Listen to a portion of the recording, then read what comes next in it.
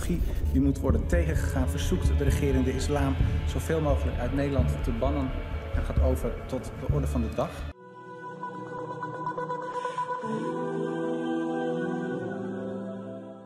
Yeah. Like people don't watch like really long videos, so it should be shorter the better. And mashallah, so we can make it into like sound bites. Or I can just say become Muslim. Why not? Just get it done with your Yes, 5-second interview. Yeah, just the short version. Okay, Bismillah, Alhamdulillah, wassalatu wassalamu ala Rasulillah wa ala alihi wa sahbihi ajmain amma ba'd. And I greet and welcome all of you with the Islamic greeting of Assalamu alaikum. May God's peace and mercy and guidance be upon all of you. Today I have a really important guest, a really special guest, an amazing guest with an amazing story. Brother Joram, welcome to the show. How are you, brother? Assalamu alaikum. Wa alaikum salam. Thank you very much. I'm fine. How are you? Alhamdulillah, I'm doing good. You know, when I read your story, when I watched your videos, one person in history I was reminded of, and that person was Umar bin Khattab, radiallahu ta'ala anhu. Before he converted to Islam, before Umar, radiallahu ta'ala anhu, converted to Islam, he had many anti-Islamic feelings, anti-prophetic feelings, and then he had a change of heart. And then he made the best decision of his life. He submitted to Allah by reciting La ilaha illallah Muhammadur Rasulullah. But before your conversion, we just wanted to find out, you know, the friends that you had, the colleagues that you had, did you had any touch with any Muslims around your area, your neighbors, anyone else? Yeah, I did. I had actually a very good friend of mine was a Muslim, two of them even. So it wasn't that I didn't know any Muslims at all, but yeah, I always separated it. I made like a distinction between Islam and the people, and I always thought, well, those are, of course, are nice people. Otherwise, they wouldn't become my friends back then. But at the same time, I thought, well, it's despite the fact that they have a Muslim background, of course, because Islam, in my view, back then was horrible. So you were thinking, you know what, Islam is really bad, but there are some good Muslims, you know, just like they're followers of any faith, they're good and the bad. And you were thinking, you know, these two friends are good people, good Muslims, in spite of Islam, in spite of their faith. Yes, that's it. So obviously, you know, when you mentioned that you had anti-Islamic feelings, I mean, is it because of the way that you were brought up, or is it because of what you may have been seeing and watching in the media? So why did you had so much hatred about Islam in the past? Yeah, I think there are 3 points there. The first is my upbringing. I was brought up in a very conservative Protestant environment. And it's not so much that my parents taught me to hate Muslims or hate Islam or whatever, but it's the theology and the things you learn in church or when you're reading books of your own ministers and stuff like that. And they were very negative when it was about other religions and especially Islam, because in a historical sense, of course, it was kind of a competition between Christianity and Islam. When you look at Europe, especially, or Northern Africa. So that's something that was in the string of my denomination of Christianity. It was still very alive, very much alive. So that was one thing. The other thing is that it's also cultural, because of the clashes there have been between Islam, the Ottoman Empire, and Christianity in Europe. A lot of European people feel very negative about Islam because they say, well, especially when you look at Eastern Europe, there have been a lot of colonies. They were colonized by the Turkish people, by the Ottoman Empire. So they have very anti-Turkish feelings. And back then they said, well, Turkish are Muslims, so that's the same. They are Islam. So that's something that's very deep in culture. For example, you have the croissant, you know, the bread you can eat. Mm-hmm. It was invented in Austria in 1683 when there was the Battle of Vienna. And the Christians won. They were able to prevent the Turkish people, the Ottoman Empire, to take over Vienna. And to celebrate it, they made little breads in the shape of a half moon, a crescent moon. And they ate it to humiliate the other ones. But it's still around. And of course, nobody thinks about a croissant in that way. But it's just to show that the anti-Islamic feelings are very deep in European culture. And the third thing is, of course, terrorism and the stuff that happened over the last 10, 12 years in Europe, because my first day at the university was remarkably September 11, 2001. And Theo van Gogh, who was a famous filmmaker in the Netherlands, who was slaughtered in the street, was near my own house. So the combination of those factors made me very anti-Islam. But that is understood that if a person does not have the right perspective of Islam, if nobody may have taught that person, you know what, these are the actions of some people, but these are the realities of Islam. So it can be really understood from the Muslim perspective. Why would a person have these kind of feelings? You know, so it's so much important, and we can discuss this later, that how it is so important for the Muslims to step up to the plate and to let our fellow humans know that this is what Islam is. And let's have a distinction between the actions of the people and the true and the beautiful teachings of Islam. Did your friends did any dawah to you, sharing their message to you? Well, of course, I was in university and I studied comparative religion. So it wasn't that I didn't know anything about Islam. The point was that I was a practicing Christian. So everything I heard and learned about Islam was filtered through my Christian glasses. Yeah. So that's how I looked at the world. And of course, what I said, they were very nice people and they did a lot of good things. And we went eating together and do fun stuff. But they were never able to convince me, because I always had an answer for them. They said, well, but look at this, look at that. So it was very hard. It was like I had a shield. So they couldn't penetrate the shield. I see. But you know, if Allah wants to guide a person, doesn't matter how hard the shield is, how thick the shield is. Alhamdulillah, Allah has His beautiful ways. Then you joined some political party, right? That was a famous party in your country, Netherlands. No, I was very much convinced of the fact that Islam was the biggest threat to world peace. So I thought to myself, when I finished my my university education, I thought, well, what can I do now? And I started teaching. So I was a teacher. And after that, I thought, well, that's not enough. I cannot educate people alone. I have to change the world. I was young, of course, and a little... and then I thought, well, what's the most anti-Islamic party in the Netherlands? And that will be the party I joined. And it was, of course, the Freedom Party of Geert Wilders. So I wrote him a letter and I said, well, if I can do anything for you, just let me know. And he wrote back. That's how it began. I see. And you were part of that party for about, what, a few years, a few months? No, when I look at the first letter I sent him, it was 2005, and I stayed there till 2014. So altogether, I think 9 years. But in the meantime, I was also a member of the city council for another political party, a right-wing party as well. But they were like Freedom Party Light. But in the end, I was working for them, and I said, "Well, you're not the real anti-Islam. I need the real deal." Right. And so, and then I joined Wilders, and I became a member of parliament as well. And I've been in parliament for almost 8 years. That's quite long time to commit to a party because of the intention that you had, the passion that you may have. You know what? Yeah. Islam and Muslims, let me defeat them using this platform of this party. Yeah, because I went into politics because I thought, well, what can we do? How can you change it in the fastest and strongest way? That's by changing the law. Of course. And I wanted to forbid, of course, Islamic schools in the Netherlands. I tried to ban the Quran from the Netherlands, immigration from Islamic countries, all kinds of stuff. Everything to prohibit Islam. So we always hear the news from the Netherlands that Muslims cannot practice freely, they cannot build the minarets.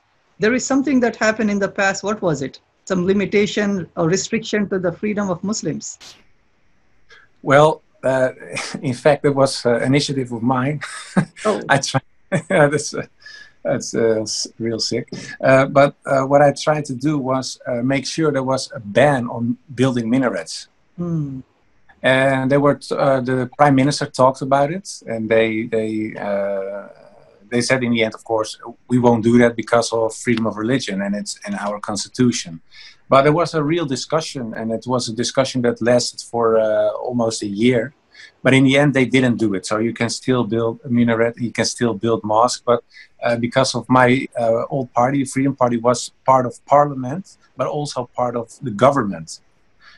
They were able to change some things. And we had a list with wishes. And one of those wishes was to stop people from building minarets, mosques, Islamic schools. So that's why it became so much news.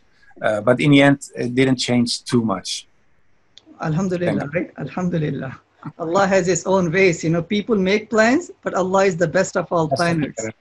So your intention was to ultimately ban Islam from Netherlands. The Quran, the mosques, masajis, practicing of Muslims, all of them, that was the intention, I guess. You want to finish up Islam from the country. Everything, yeah. And one thing was, in one thing we were successful. Normally, when you come to the Dutch parliament, there was a Bible, and there was a Quran, and there was a Torah in parliament, in the middle of parliament, next to the seat of the chairman. But because my old party said, well, we don't want to have a Quran in parliament, so that's unthinkable. How can we have such a book, the central book of such an ideology in our parliament? So they banned the Quran from parliament. Oh, really? But then there was a very secular party said, well, then we have to ban the Bible as well. So there are no religious books in the Dutch parliament anymore now. So it's a sad thing, but yeah, what can you do now? So this was the religion, the Freedom Party, right? Yeah.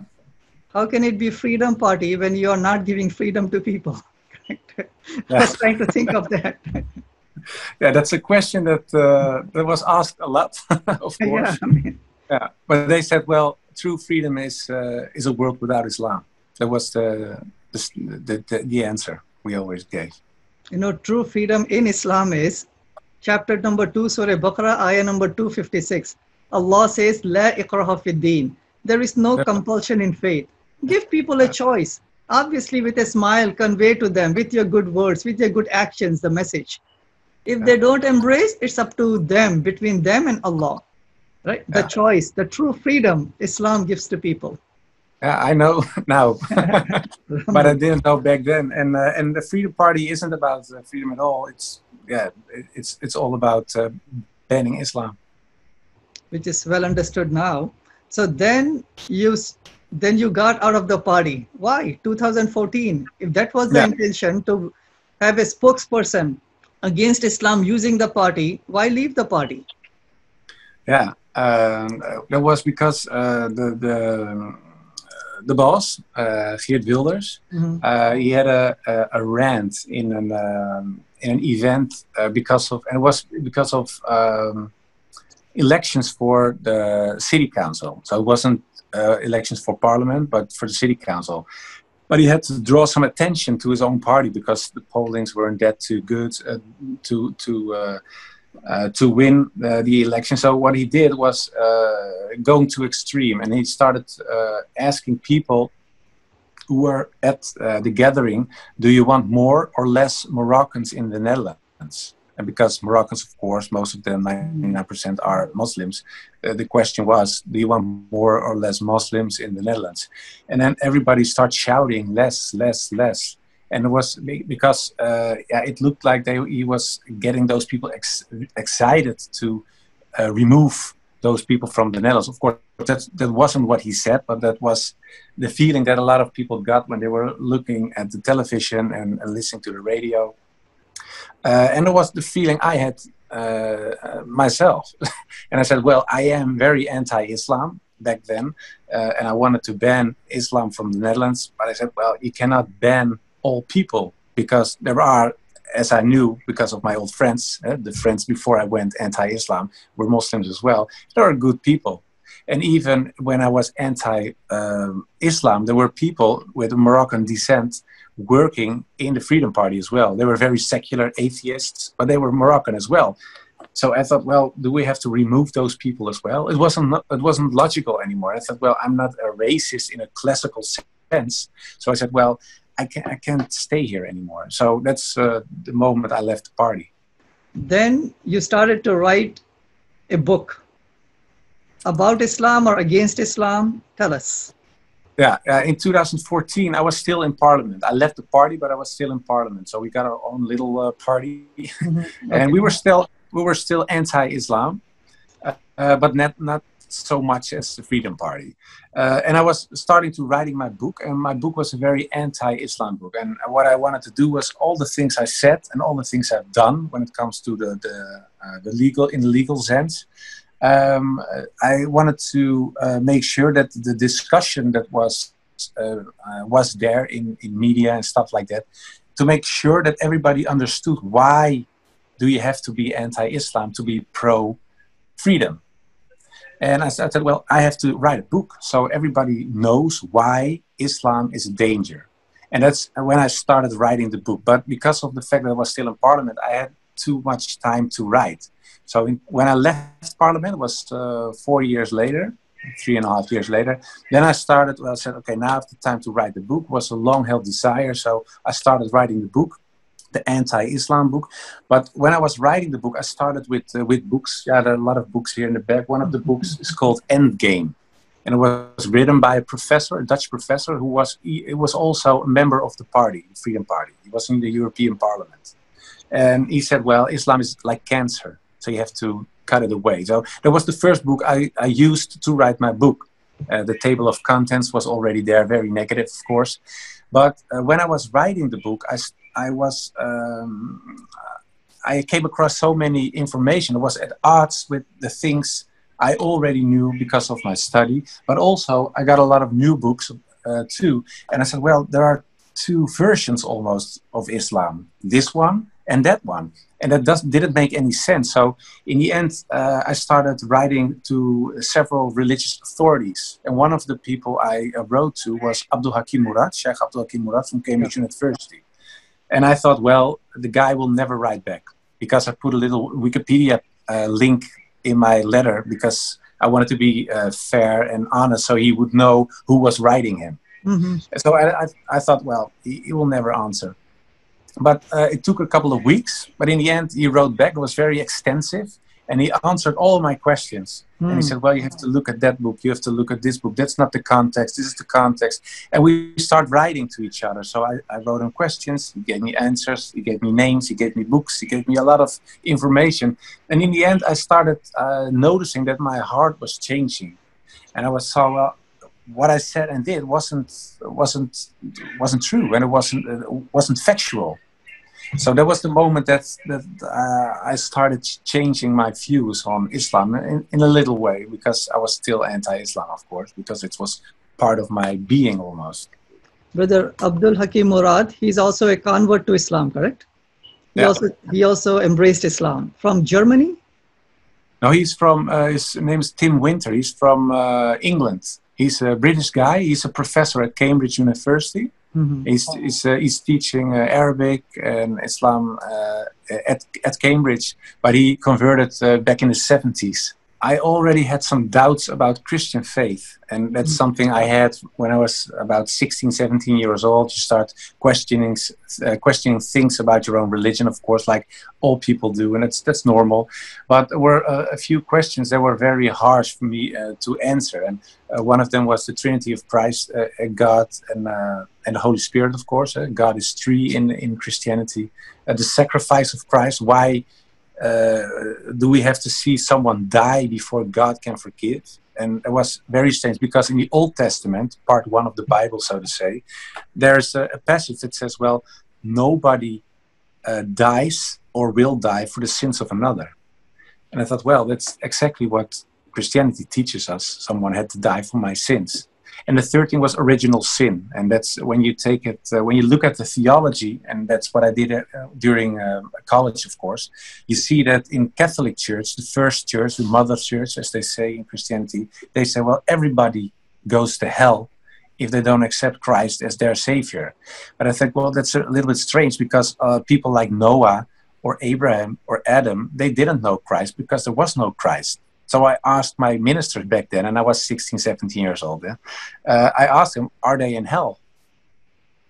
I said, oh, of course not, of course not. How can you say that? That's almost blasphemy to say that. And I said, well, but that's the logical consequence when we say you have to embrace Christ as your savior, otherwise you go to hell. So those people didn't do that because there was no Christ. I said, well, okay, there's another path as well. So I said, oh, that's not the only way then. I said, but that's what the Bible says. Right. So that's how my questions start popping up. But I was 16, 17 years old. So in the end, I said, okay, maybe I don't understand it. That's okay. And I forgot it. But when I was writing my book, those questions popped up again. Mm-hmm. And I saw the logical theology of Islam. One God, no sacrifice. People are responsible for their own behavior, their own sins. And there was no original sin. So I said, well, and I find it very hard back then. I said, well, it's more logical, and it's almost fits better with the way I think and how I feel about the world and the things I see than Christianity. So those were some questions that were all in my mind when I was writing the book, asking the questions when it came to writing Abdul Hakim Murad. And he said, well, what you have to do is step out of the barn. It's like you are in a barn in a garden, and there's a big, beautiful house in front of you. That's Islam. And you have to get out of the barn with all the extremist views, get out of the barn, walk into the garden and look at the house. And that's the house of Islam. Then you go in, pick a room, and then you'll see when you are walking through the house what Islam is. But he said, well, you cannot start yelling and start screaming and do all the things you did from a little barn if you don't know how to understand the religion. So that's how he made me reread. So then let's come to the final moment, right? Alhamdulillah, you were writing the book that is supposed to be an anti-Islamic book, and now these thoughts rush to your mind that maybe there is something true to Islam. And then what was the final straw that you said, you know what, this is it. Leaving Christianity, leaving anti-Islamic views, and now I have to finally embrace the truth of Islam, the faith of Islam, and take the Shahada. How did that happen? It wasn't in one day. Okay, of course. No, what I started doing was comparing Christianity to Islam. And I said, well, of course, we start with God. And how is God in Christianity? What's the concept of God in Islam? And I started comparing it. And I thought, what I told you earlier, I found it more logical in Islam. That was the first. Then I started looking at the life of Prophet Muhammad, peace be upon him, because the views I had and the perception I had when it came to the Prophet were very negative, very, very negative. And that's one of the core causes of that, was that we learn in the West that Islam is the religion of a false prophet. So they said, well, Islam is like a moon religion, and they worship the moon. There were all arguments from the Middle Ages, but they are still in European culture. So that's what my perception was. It was almost like Islam was a religion of the devil. And when I was writing the book, I started questioning, writing about those questions, and I got so many answers. It was so illogical what I said and what I did and what a lot of people wrote in the past, that all those objections vanished. They disappeared because they were simply not true. And then I said, okay, well, if it's not the religion of evil, maybe there are some good things in it. Then I have to look at the life of the Prophet. And I was reading and reading, and in the end there was a book of Martin Links. Yes. It was about the earliest sources. And in that book there was a story about Hind. And I thought, well, of course, she paid someone to kill the uncle of the Prophet, and he was mutilated, ears cut off, nose cut off. The most horrible things happened, and of course, Prophet was very, very sad, and he's crying. And a few years later, he was in power, and then he met her again. And I was reading the part, and I was suspecting from, okay, where's the part that she gets her head cut off or she will die? But it didn't happen. So I was reading, and I was looking for the horrible end, but it didn't happen. And he said, "Well, welcome to Islam," as a matter of fact. And she turned Muslim as well, and he forgave her. And I thought, well, I can say whatever I want about this person, but this is not evil. I cannot. It's something good if you are able to forgive someone who did something so evil. It's almost like a heavenly character that you're showing to people, an example. And that was the moment for me that I said, well, I think I was wrong. And it was a very hard moment because it's all, of course, ego as well. You know, the Quran says about Prophet Muhammad, peace be upon him, chapter 21, verse number 107, وَمَا أَرْسَلْنَاكَ إِلَّا رَحْمَةً لِلْعَالَمِينَ. That Allah is saying that He has not sent you, Muhammad, peace be upon him, but as a mercy to humanity, as a mercy to all the creations. So this is just one story that you mentioned, how He forgave even that person who did such a heinous act against his own uncle. But there are so many such instances. You know, one time as he entered Mecca, 10,000 people around him, and he was faced by the same people who used to torture him and kicked him out and took over the property of the Muslims and killed many Muslims. He faced those same individuals. He had the upper hand. And they asked him, or he asked them, what do you think I will do to you? And they said, you know what, you are our good brother. And then he said, today you're all forgiven. Look at this, right? I mean, we can just get so much inspiration. Sometimes we have these feelings of vengeance. They did this to us. Let me do the same thing. But look at the example of Muhammad, peace be upon him. And you gave a really good example about how Hind, what she did and how he forgave. And that truly is a change of heart for you, inshallah. Yeah, absolutely. And of course, a lot of people in the West say, well, you have to compare Jesus Christ with Muhammad, peace be upon him. But when I was writing the book, I noticed that they all prophets, of course, had different tasks. And I said, well, it's more logical to compare him to Moses, because Moses was a lawgiver. That's his name in Europe. Muhammad was a lawgiver, of course. He had to establish a community, Moses. Well, Muhammad had to establish a community. He was sent for everybody. So I said it was more like a Moses figure than a Jesus figure. And I said when I start comparing the law they brought, the law in the Old Testament, in the Bible, chapter 1, as they say, or part 1, it's very harsh when you compare it to, for example, Sharia. When it comes for waging war and stuff like that. Of course, war is never nice, but there were so many rules what not to do during war. When you look at the Islamic concept, when you compare to the Jewish/Christian concept, where they say, well, you have to wipe out the entire village, you even have to cut the trees, kill the animals, even kill all the babies. Yes. I said, well, when I compared it to Islam, they said, no, you cannot cut a tree, you don't fight to people who don't fight you, leave the women alone, leave the babies alone, leave the children alone. I said, wow, that's so much more human. Of course. You know, so that passage, Brother Joram, is in Old Testament, in the first book of Samuel, chapter 15, verse number 3. So basically, God of the Bible is mentioning to one of the leaders of the military and saying to that person that go to the Amalekites, attack the Amalekites, totally destroy them, the men, the women, the children, the infants, right? The camel, the animals, the donkey, every life, just wipe it off. Yeah. And I say to my non-Muslim, brothers and sisters, you will never find a passage like that in the entire Quran. You will never find a passage like that from the sayings and the words and the example from Prophet Muhammad, peace be upon him. In fact, the Quran says that taking the life of an innocent person is like taking the life of all of humanity, right? Chapter 5 of the Quran, verse 32. And Muhammad, peace be upon him, when he had to face so many offensive or defensive battles, he actually mentioned to the people, to the soldiers, his companions, that even in a war, do not kill women and children. Yeah, it's amazing.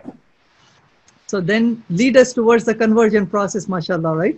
Yeah, of course. And after realizing those truths, sorry, it was a choice you had to make. Is it something you will keep to yourself in your heart, or will you act on it? And I told my mother, and she said to me, "Well, you can be a Muslim in silence." So you don't have to tell people. And then I told her, well, of course, that's a possibility, but that's something that it won't be practical, because when you really believe something, you want to talk about it, you want to act upon it, you want to do something with it.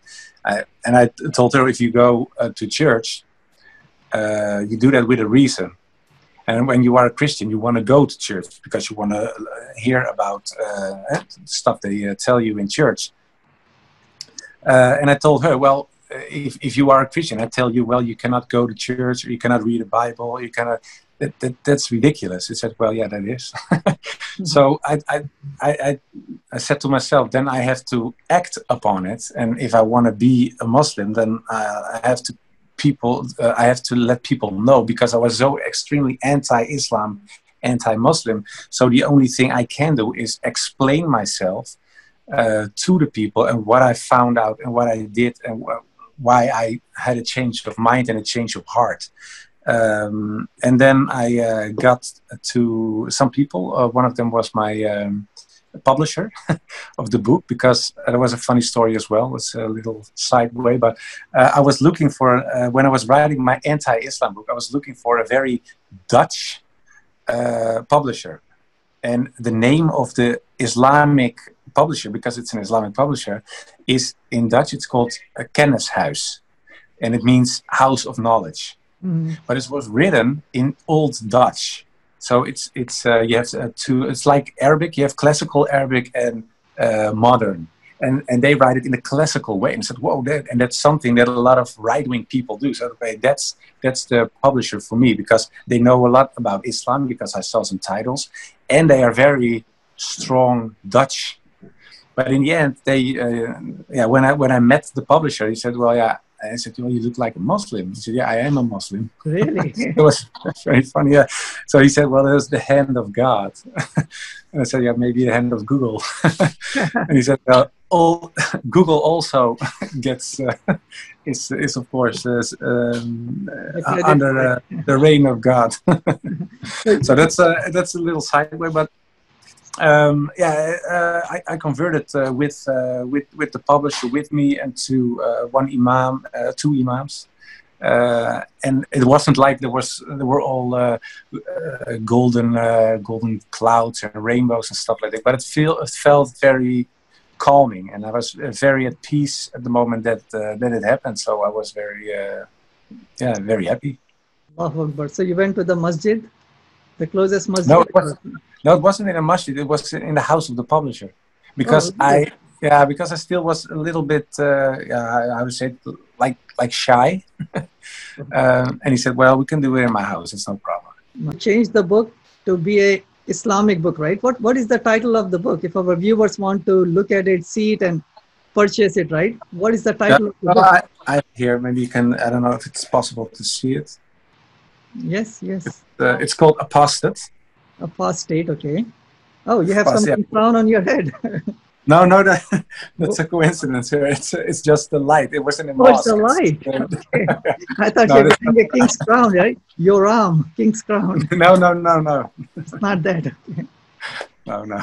So anyone can purchase this on Amazon.com perhaps? Yeah, you can find it on Amazon. So it's there. And it's translated into English, and it's nice because it's a foreword of Sheikh Hamza Yusuf and Sheikh Abdul Hakim Murad.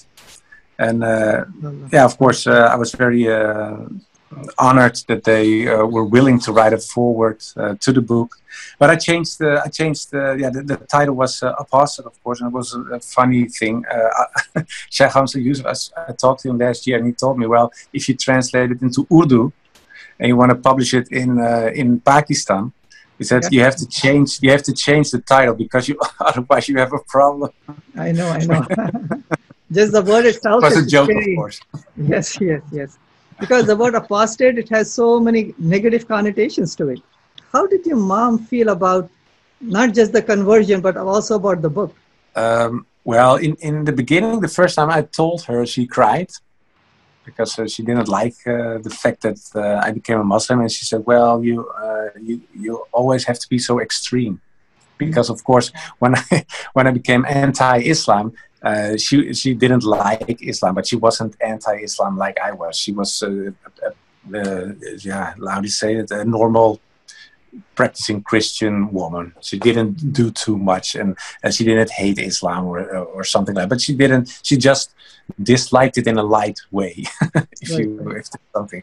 But when I told her, well, I'm a Muslim now, she really was sad, and she told me that of course I was still her son, but that she really had problems with it, more than I taught her that she would have with me becoming a Muslim. Yeah, but later on, I think a year or something later, she told me, "Well, I think you're sweeter as a Muslim than as a Christian." So it was a very nice thing to say. And she said, "I still don't like the fact that you became a Muslim, but when I look at you, your behavior changed in a positive way." So there was, it's encouraging. No, mashallah, that's a really amazing remark for especially our mom, our dad, our family to say, right? As I always say, for any person who converts or reverts, that, we should become even a better son to our parents, a better brother to our siblings, and a better neighbor, a better human. And mashallah, you are exemplifying that. And I hope and pray that, one day, inshallah, very soon, your mother, your parents, your family, your relatives, and all humanity, inshallah, by your influence, right, good behavior, by you being a better son, also looks into Islam, and with Allah's guidance, we cannot change the hearts and minds of people with Allah's guidance, that she also looks into Islam and inshallah take that important step as you have taken by reciting La ilaha illallah Muhammad Rasulullah. And I would recommend, encourage all the viewers who are watching this to do likewise for Brother Joram's parents and especially your mom. So Brother Joram, lastly, what message that you would have to those people who may be in the same boat as you were? Yeah, I think that the most important thing is in the end knowledge. So make sure that when you talk about something that you know what you are talking about, and not by listening to people who are also anti-Islam, but by searching for the truth in Islamic sources.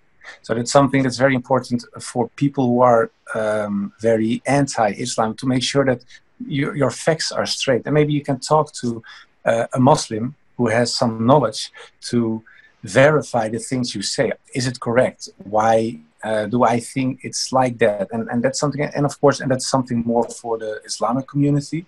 Is there's a saying in a hadith, and forgive me my bad Arabic, but I think it's something like Yasiru walatu asru wa bashiru walati nafiru.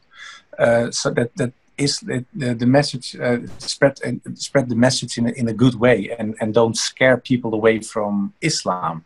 And that's something, it's very nice that you mentioned it, because the behavior of a lot of people who call themselves Muslims sometimes isn't that Islamic.